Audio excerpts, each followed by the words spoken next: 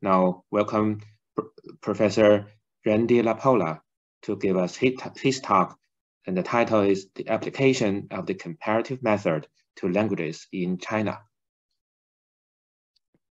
Hello, everyone. Can you hear me clearly? Yeah, very clearly. This is a talk actually that Professor Wang has already heard a couple of months ago.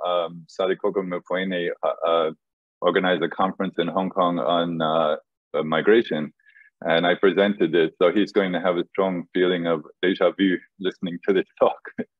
But anyway, when they asked me to present here and I saw the themes, I thought this was very much apropos for this conference. And so I figured, okay, I'll present it here as well. So the history of what we're talking about here, wait a second, sorry, I'm going. As I discussed in some earlier papers and even some recent ones, the origins of what we now call the Chinese and the Sino-Tibetans generally are said to have been in the middle reaches of the Yellow River Valley of what is now North China around 6,000 years ago. And represented in the Neolithic Yangshao culture. The people at that time were not alone. There were different independent cultural centers, cultural complexes in what we now think of as China at that time, and there was interaction among them. This is from Zhang Guangzhi's Archaeology of China. Because of this, when the residents of the Yellow River Valley migrated east, south, and southeast, they encountered other peoples, cultures, and languages which influenced the creation of the different SInitic varieties we find today.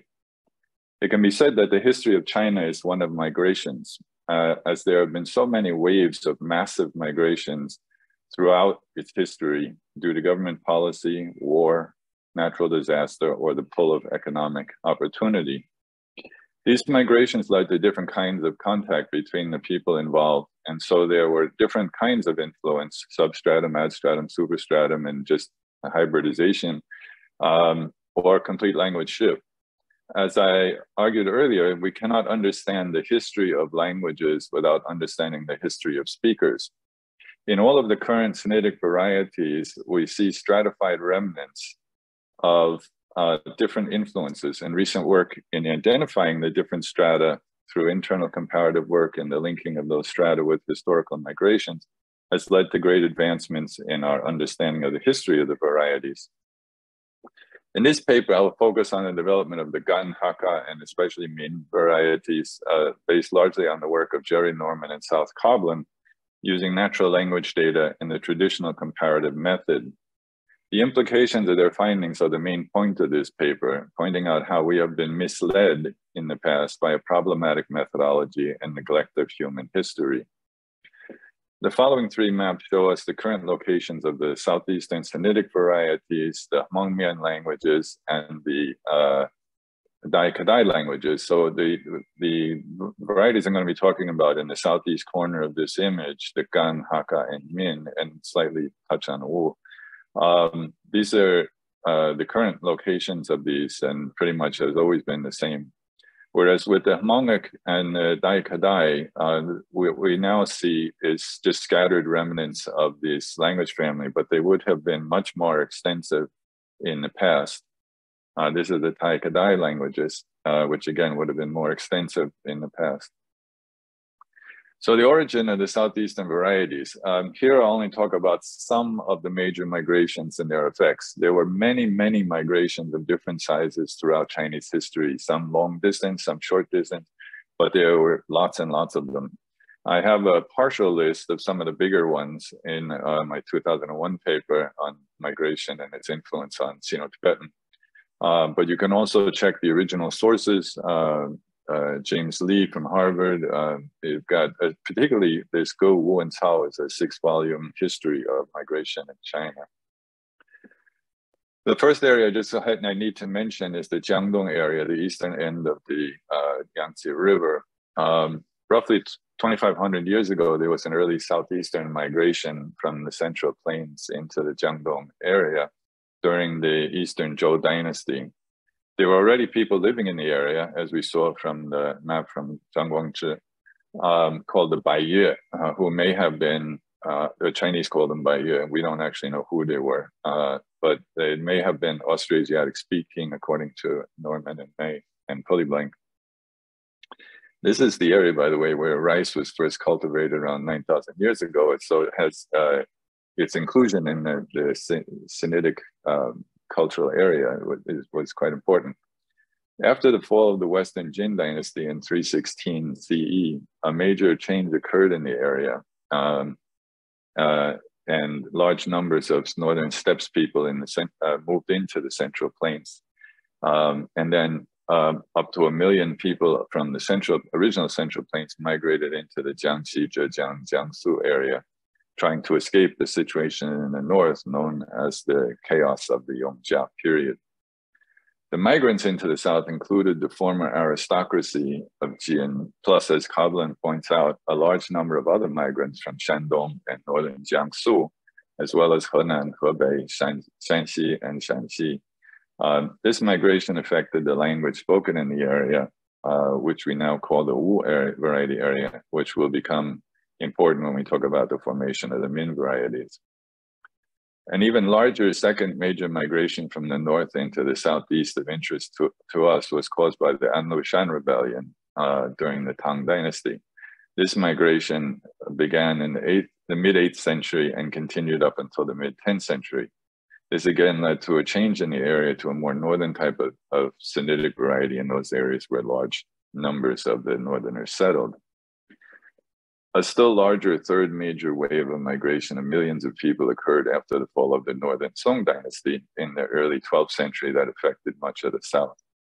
We'll be mentioning these migrations in terms of how they affected the southeastern varieties we'll be discussing.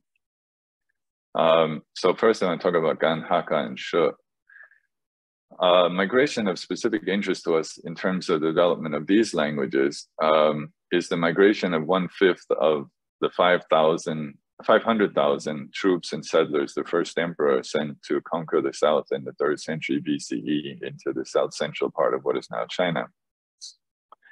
This branch of the army and its followers moved through the Poyang Lake Valley and into the Gan River watershed in central and northern Jiangxi, and led to the development of the Gan and Hakka varieties of SInitic. A part of that branch of the army and settlers moved further up the Gan River into the south central highlands that cover parts of southern Jiangxi, western Fujian, northeastern Guangdong, and west into the southeastern corner of Hunan, and set up garrisons there.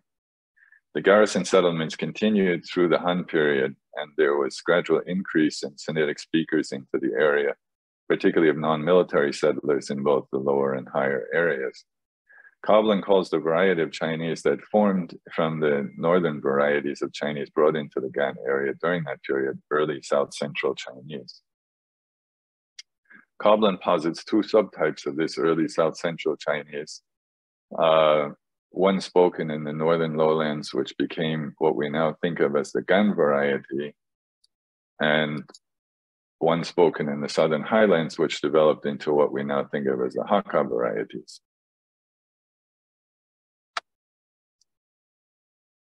This is a map of the area we're talking about. The orange area is the so-called Hakka heartland, and then the olive area is the She, the ancestral She area. This early South Central Highland variety was already the result of contact between earlier and later settlers, but then migration through the Poyang region and further south up the Gan River increased after the Anlushan rebellion of the mid-8th century and continued through the fall of the Tang dynasty and into the mid-10th century. A second major wave of migration from the north into Jiangxi occurred after the fall of the Northern Song dynasty in the early 12th century and the push by the Jurchen south. In the ensuing several hundred years, there was a blending of the different cultural and linguistic strata, that is the Aboriginal, the early Central Highland strata, the post-Anlushan strata and the post-Northern Song collapse strata into a single complex Sinitic language variety. So it's kind of a hybrid variety and culture, which Coblin calls New South Central Highlands Chinese. From the early 16th century to the mid 17th century, there was economic expansion in the lower areas that attracted migrants from the highlands. As these highlanders had their own language and culture, they were seen as strangers and called Hakka or Kejia, people from elsewhere or guests. Those who stayed in the highlands were not called by this name until modern linguists started doing so. But with later economic downturns and conflict between the lowland people and those they called Hakka, the latter, the Hakka, continued to migrate farther afield as far as Sichuan. The She also around this time, due to conflict with the Sinitic settlers in the highlands and the economic opportunities in the lowlands, started migrating out of the highlands, some together with what were called the Hakka, some on their own path southeastward into Guangdong and Fujian, and in some cases up the coast into Zhejiang. While they often kept to themselves, they did interact with the Han Chinese and picked up linguistic influences as they did, or in some cases, fully assimilated.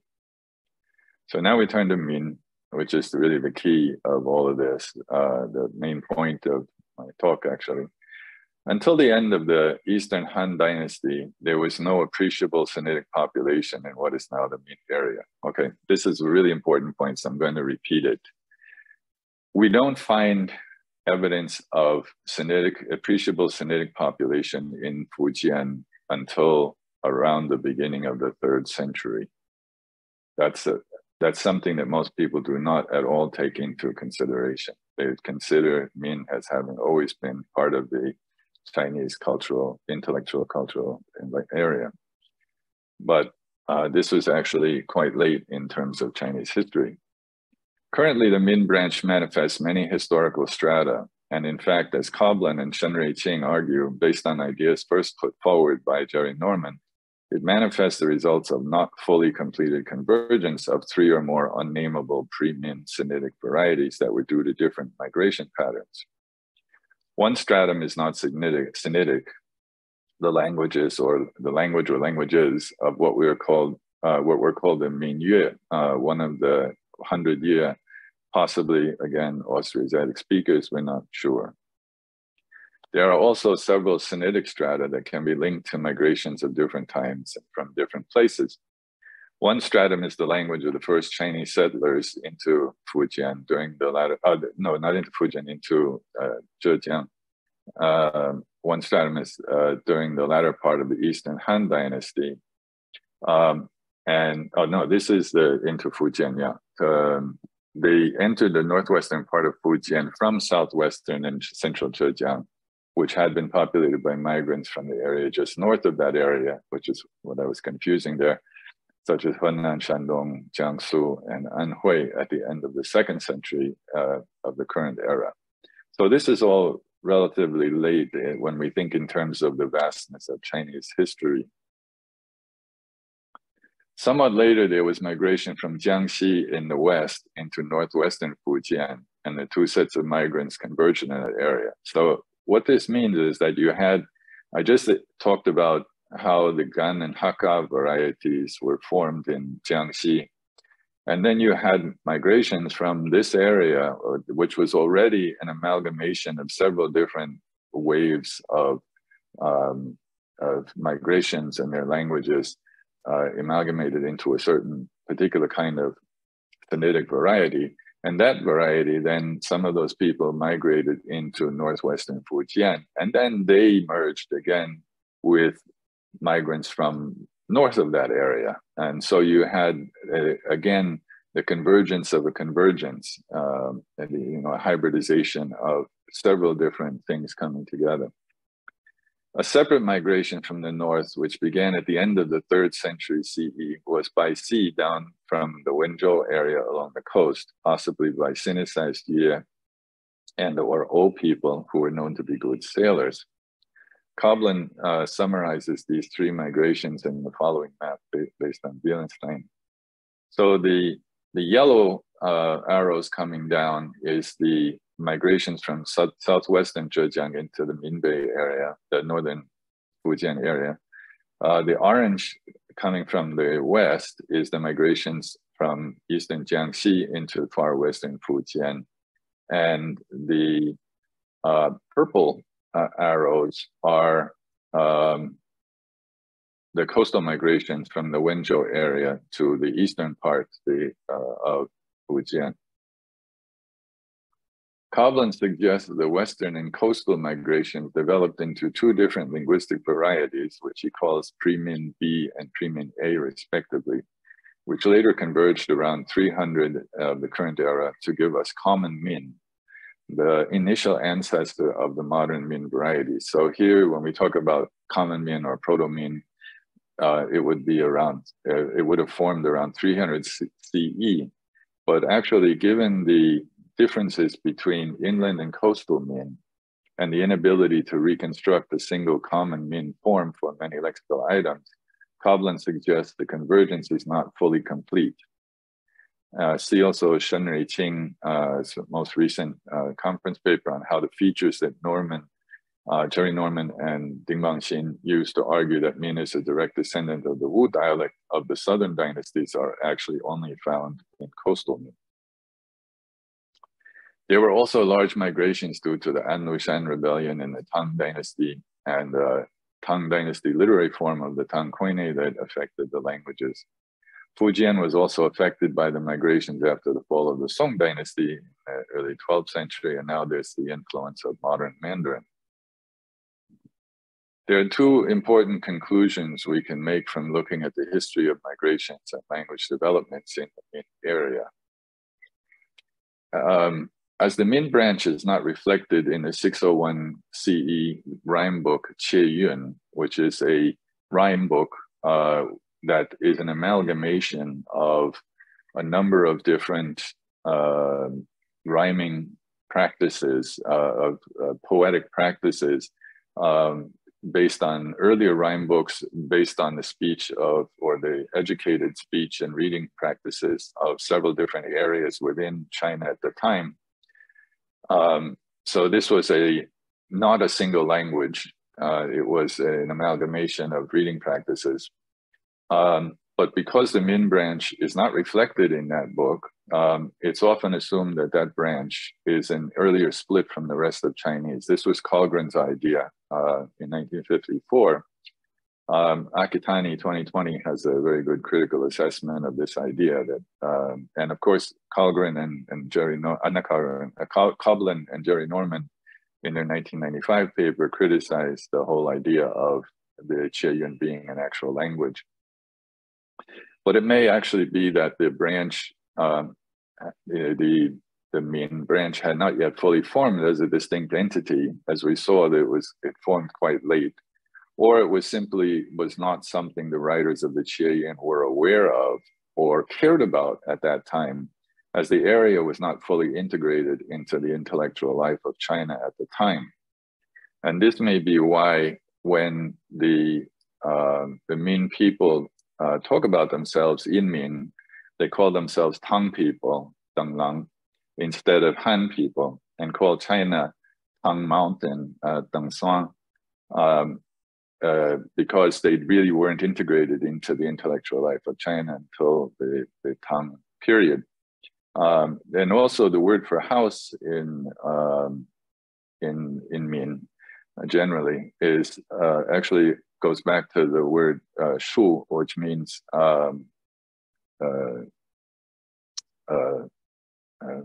military,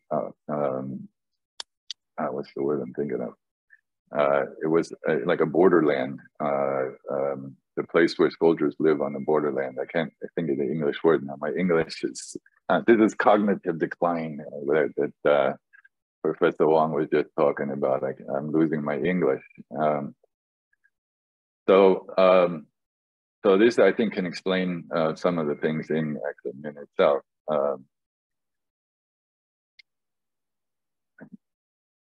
When people write about the different SInitic varieties, it's common for them to refer to a family tree such as the following. And particularly, this one I has Old Chinese and then split into a bifurcation of Min and Middle Chinese, and then all of the other varieties coming out of Middle Chinese. But this is not something that I think is helpful.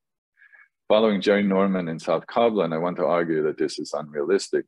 They dismiss Karlgren's idea that all of the SInitic varieties except Min arose out of his philological interpretation of the Chieyun rhyme book, and instead work from data of the spoken modern varieties and use the comparative method to reconstruct empirically based earlier stages of the different groups.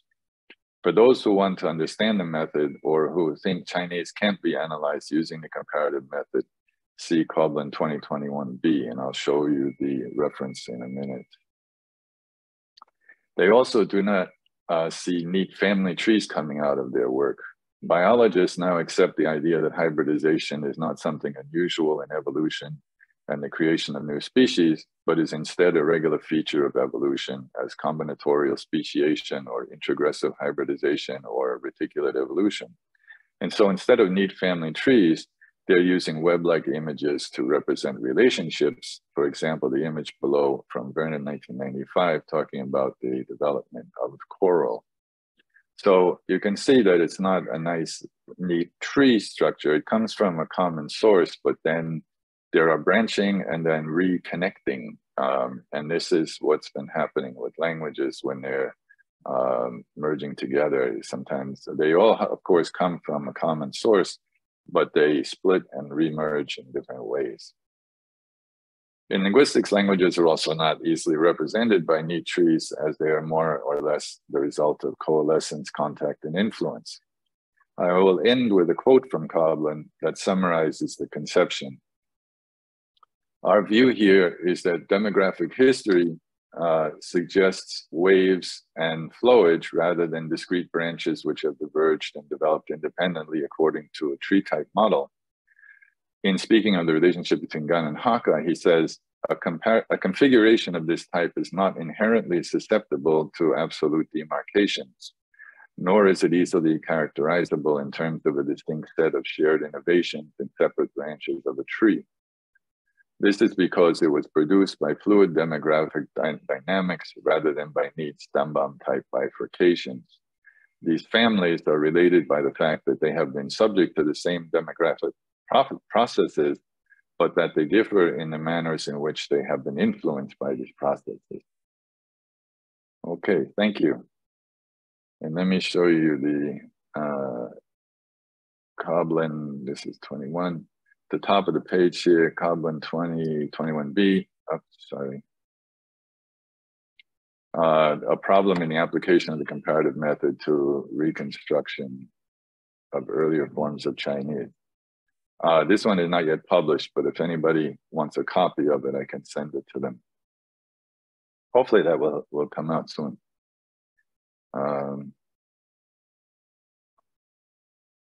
Okay, so that's the end of my talk. I'm open for questions. We have pretty good time here. Thank you, Professor LaPolla. Now we still have 6 minutes for questions.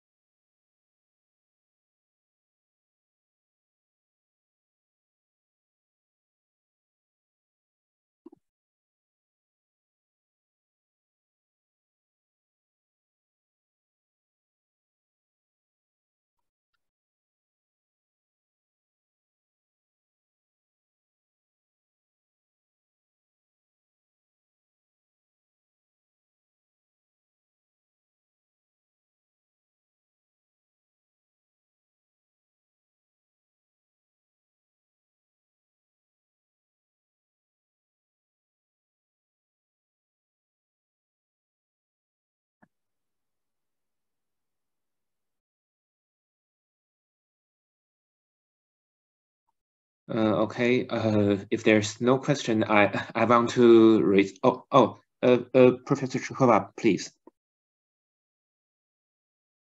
Hello, Randy, thank you very much for the lecture.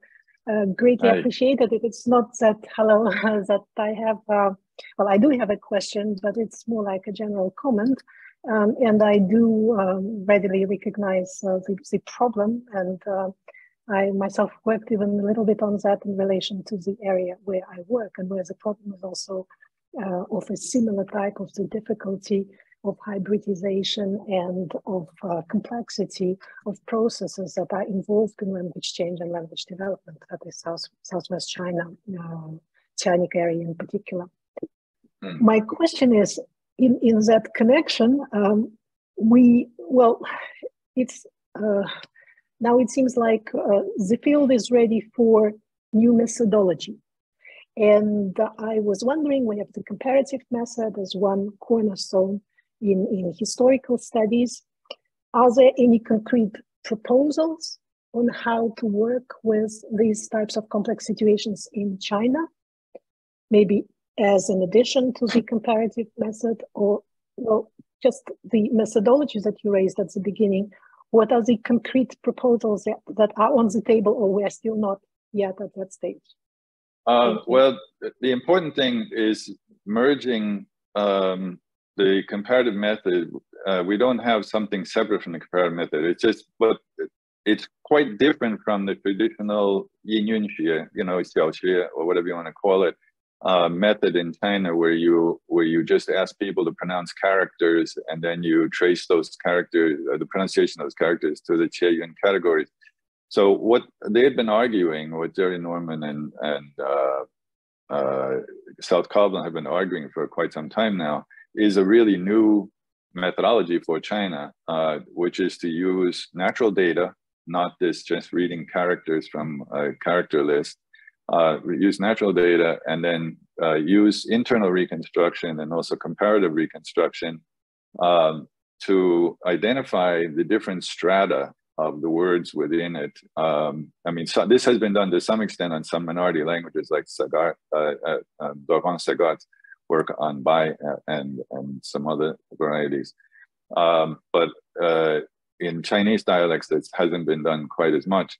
So what he has done is very painstaking comparative work, identifying the many different strata within each variety, and then trying to show the relationship between that particular strata and the migration, a particular migration. So this is really, really solid type of work that they're doing. It's not just Coblin, actually. There's a group of young Chinese linguists doing it. There's very few people outside China doing it. It's really mainly just Coblin now outside China. But there are some young people like Sun Ruiqing and other people who are doing this inside China. And it's actually more young Chinese people who are doing it, which is very encouraging to me, because I'd like to see more people get involved in this, because they can do the field work. And they are doing the field work now. You're seeing much more empirical work being done on the non-Mandarin varieties. So this is a very new methodology, actually, for China. And so particularly, like I said, identifying the strata and then trying to match those strata with what we know about human migration, or the migrations of those speakers. Or the people who migrated into that area and became those speakers.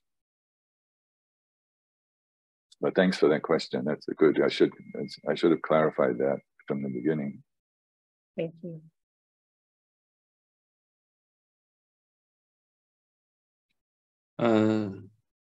Okay, there's still 1 minute, and we'll have time for a quick question. Is there any question?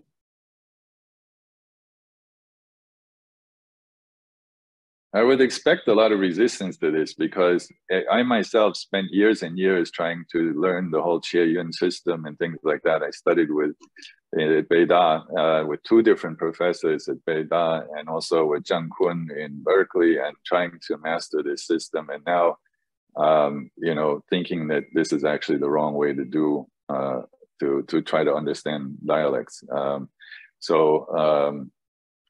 I can understand there's going to be a lot of resistance for people like me who have spent so much time learning this system, and now it's saying we should really do something different. But actually, when I present this, I don't get much feedback at all. So it's kind of interesting. Either people just dismissing it out of hand, or they haven't really quite got the point of what I'm saying. Yeah, that's why we need more discussion. Yeah. Okay. So time is up. Now let's thank Professor LaPolla again. And now we welcome Professor Chen Baoya's talk.